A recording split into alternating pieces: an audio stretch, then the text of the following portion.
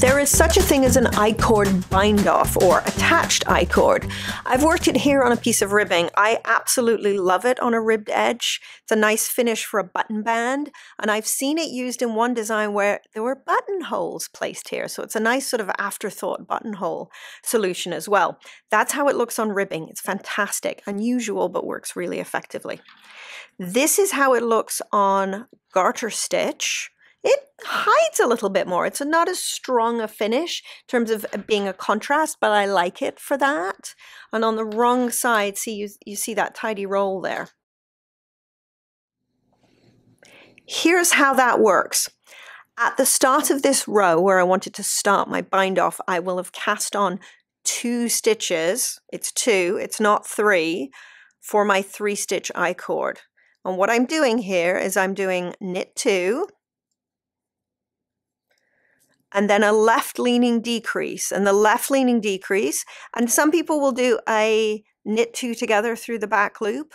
I'm actually a big fan of SSK. That's my preferred one here, so I'm going to do my SSK. And what I'm doing with that move, with that decrease, see again, I slide back. That's I-cord. You're always sliding those 3 or 4 stitches back. And again, now the yarn pulls across the back and pull it nice and tight to close the cord up. So I knit 2. And what that left-leaning decrease does is it binds off one of these stitches of the piece that you're working, of your final row. And it's a lovely, tidy finish. It's a substantial finish, which can be really nice. And it's also got a bit more stretch in it than a conventional bind-off. So this can be useful if you're habitually one of those people who pulls the yarn a bit too tight when you're binding off. I do. It's not a user error. It's just a sort of a quirk of binding off there. It's really easy to make it too tight. So this gives you just a little bit more movement, and I like the framing of that edge. And it can be done on ribbing, it can be done on garter stitch, it can be done in stockinette stitch. And you see here that it's working perpendicularly to the direction of your knitting. And this is actually the same principle as an attached edging in lace. There is also an I-cord cast on. It's a super edge, also stretchy and substantial, and it looks really nice on both sides. I'm going to show you how to do it. It's a little bit persnickety, and there's some different techniques and there's some variations I've seen. This is how I like to do it. Cast on 4 stitches, and I'm going to do the old I-cord slide back technique. And what you do is you actually purl the first stitch. Okay. Purl. Then I'm going to work an increase, and there's debate about the increase here, which is where the differences come in. I first learned this as a knit through the front and back, and I don't love the edge it makes. So what I do now is I pick up the right leg of that first stitch of the 3. So I'm picking up, using the tip of the right needle here to pick up the right leg of that stitch. I'm going to pop it onto the left needle, and I'm going to knit into it. I'm going to do this demo a few times so you can see it. So I'm going to knit that,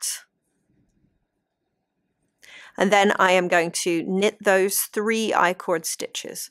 So I'd cast on 4, but this is still a 3-stitch I-cord. I slide 4 back, the 3 of the I-cord plus that first stitch, that new stitch that I made. I'm going to bring the yarn around to purl. So I purl the first stitch. The purling here and this different increase helps with the bagginess, because if you've done it other ways, you may have seen that the edge and the stitches that you cast on are a bit loose. This helps with that problem. So this increase, let's talk about this again. I'm using the tip of the right needle to grab the right leg of the mother of this stitch. It goes onto the left needle, and I'm going to knit just into the front of it. I don't want to twist it. Okay. And then I am going to knit those 3 again. Okay. I always just pull it down just to make sure it's a nice crisp edge. Slip back 1, 2, 3, 4. The 4th one is the new stitch I made. That's the new stitch I cast on. I purl it. Okay. And again, here's that increase. I'm using the tip of the right needle to pick up the right leg of that stitch's mother, and I knit into it. I've worked a few more so you can see how it's starting to look here. These are the stitches that I have cast on, and you see little purl bumps there. This is what's stopping them from getting too baggy. If you've worked an I-cord cast on and had those stitches be baggy, purling them is really helpful. So again, slip back 4, where 3 of my I-cord, that's the increased stitch. I bring the yarn around. Where's my yarn? It's not an elegant thing, this. The result's elegant, the working is less so. Always moving the yarn around. There's the purl, so that stitch is tidy. Then I'm going to work that increase again here. I'm picking up the right leg of the stitch, stick it on the left needle and knit into it. All right. There's my new stitch, but it's not complete yet. It's too loose. It's only really half a stitch right now. It's not very stable. You can see there the way it's lying. It's not very stable yet. We make it stable by bringing the yarn around and purling into it to tidy it up. And that's your I-cord cast on.